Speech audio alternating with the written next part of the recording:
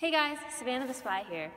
Helium headquarters put me on this case to figure out what some suspicious atoms have been up to, and you guys are going to tag along with me. But before we go, let's introduce some of the main characters so you have a sense of what's going on. Hi, I'm the nucleophile. I am extremely electron-rich and tend to have a negative charge. I like to attack my enemy, the electrophile, and push the leaving group out of its place. I usually attack from the backside, that way the enemy least expects it. For an SN2 reaction, the more groups of atoms I have attached to me, the less reactive I am. I'm the electrophile. I'm extremely electron poor. I hate that the nucleophile always attacks me and forces my leaving group away. I carry a slight positive charge because of my electron deficiency, and that's why the nucleophile is attracted to me. The nucleophile wants to take the leaving group's place so that they're more stable. I'm a good leaving group. I'm good at what I do because I'm stable on my own and I don't really need the electrophile for stability. However, I'm sick of that nucleophile pushing me around all the time.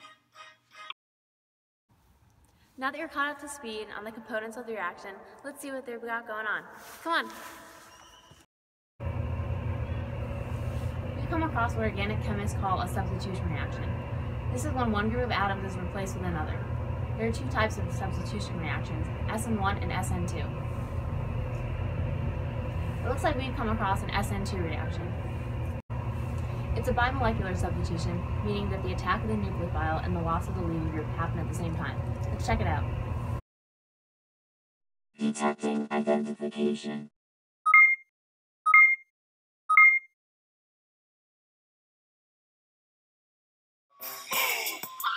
Get out the way! Get out the way! Get out the way! I know you're probably wondering what just happened, so let's rewind and take a closer look. Here we are again at the beginning with the nucleophile, electrophile, and the leaving group. As stated before, the nucleophile is electron-rich, so it has a negative charge. The electrophile and the leaving group are participating in a polar covalent bond. This means that the leaving group is pulling electron density away from the electrophile, causing the leaving group to have a partial negative charge and the electrophile to have a partial positive charge. Now, the negative charge on the nucleophile is attracted to the partial positive charge on the electrophile. Let's see what happens.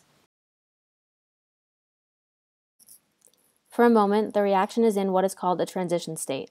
The electrophile has too many bonds attached to it, so the leaving group is going to take its electrons away from the electrophile. This allows for the nucleophile to remain bonded to the electrophile.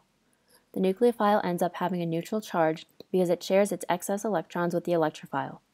The leaving group now has a negative charge because its electronegativity allowed it to take electrons away from the electrophile. Finally, the electrophile is happy because it has the perfect amount of bonds. One important thing to note is that the resulting molecule is going to end up inverted. This is a characteristic that SN2 reactions have. In our example, the nucleophile is going to end up on the left side and the electrophile will be on the right. In real chemistry reactions, this could mean that one bond will move from the front of the structure to the back of the structure. Well, there you have it, folks. I better report back to headquarters to let them know what information we've gathered. See you next time.